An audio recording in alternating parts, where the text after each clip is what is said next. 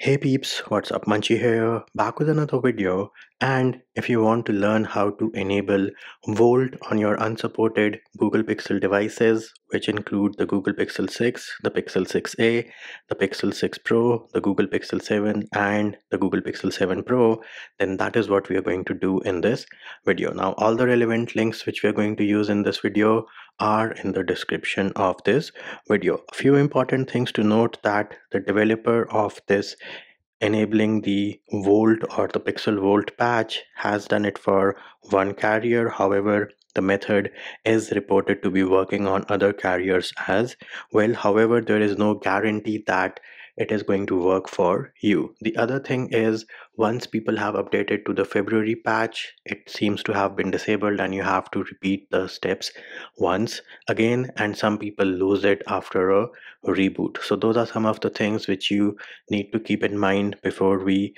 continue with the actual process. Now, the first thing you will need to do is install and set up Shizuku. We are going to show you how to do that without access to a computer by using the wireless debugging method. And then you have to install an APK, which is this Pixel Volt patch, and then press a button, reboot your device a few times, and you should be good to go. The first thing we need to do is we need to enable developer options on our Google Pixel device, which is powered by Google Tensor. So you will go into settings, then you will go into about phone. Once you are in about phone, you have to scroll down, and at the end you will see something called build number. Tap on this 7 times. If you have a PIN or password set up, you have to enter your PIN, and then you will get a toast notification that you are now a developer. Now we can go back, go into system. You will see something called developer options, and it is enabled by default. Next thing we need is Shizuku. Now, where do you find Shizuku? Well, all you have to do is go to the Play Store, and herein you search for Shizuku. Once you do that, the application is going to show up and we are going to install it. Once the application has installed successfully, we are going to open it. Now, at this point, make sure you are connected to a Wi-Fi network, because that is something which is needed to start off Shizuku on your Pixel device without having access to a computer and without using ADB. So we are actually using wireless ADB over here. So herein we are going to select pairing in this section which says start via wireless debugging, and then because with Android 13 you need to explicitly provide an application access to send you notifications, we are going to let Shizuku send us notifications, and then we can go back. Now, once we are back, it is telling us all the steps. So what do we need to do? Tap on developer options. It will take you to developer options. Herein, next up, swipe up and go to your recents. Then tap on the settings icon over here and say split top. Then for the bottom one, we are going to choose Shizuku. Now on the developer options window, we are going to scroll down, and USB debugging got disabled. So we're going to enable USB debugging. Once we have enabled USB debugging, we are going to enable wireless debugging and then say always allow on this network and say allow. Then tap on wireless debugging, scroll down and say pair device with pairing code. So here is the pairing code.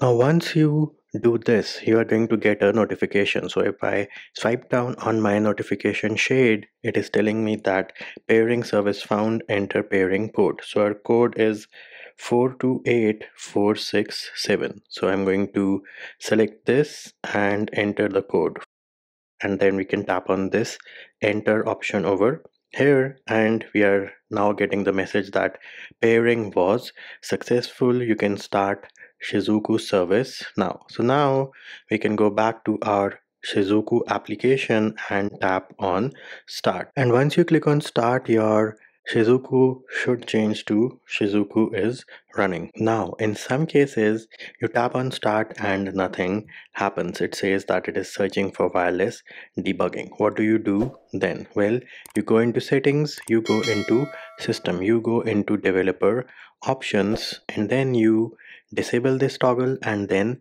enable it back. That should make sure that the service is back up and running when you go back into the Shizuku application. If that also does not fix it, then unfortunately you'll have to pair it again. So you'll go into settings, system, developer options, and then tap on the wireless debugging option, and herein you will see that paired devices, mine is working absolutely fine and it says over here Shizuku. So you can tap on the settings and forget it and then pair it one more time after you reboot your device once. So we now have Shizuku set up, running, working like a boss on our Google Pixel over here, powered by Google Tensor, running Android 13.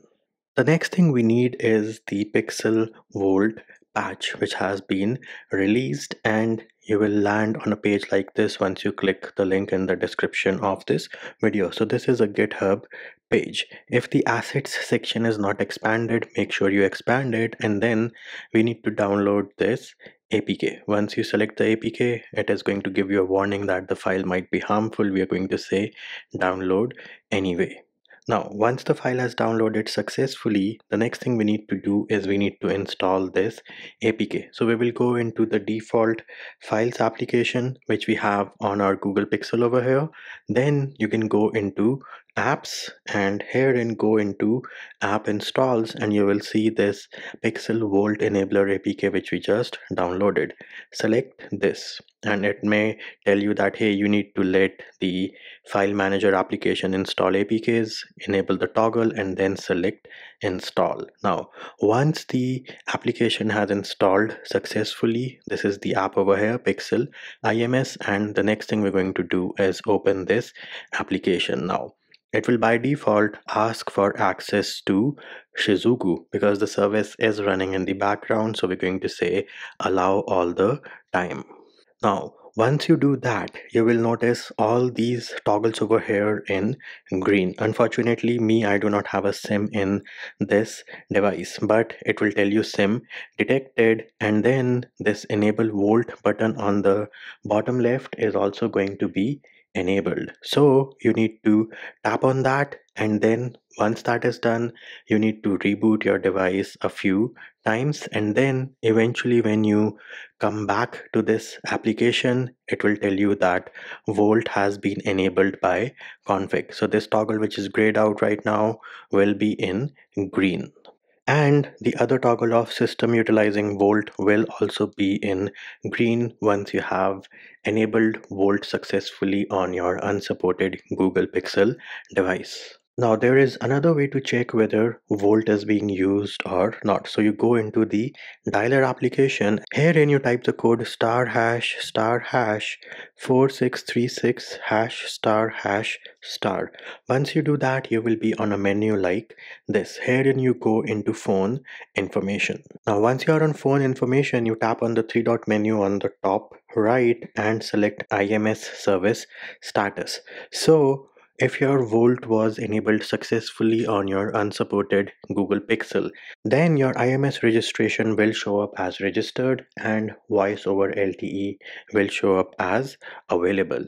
And there it is, peeps. That is how you enable Volt on your unsupported Google Pixel devices, which include the Google Pixel 6, the Google Pixel 6 Pro, the Pixel 6a, the Pixel 7, and the Google Pixel 7 Pro.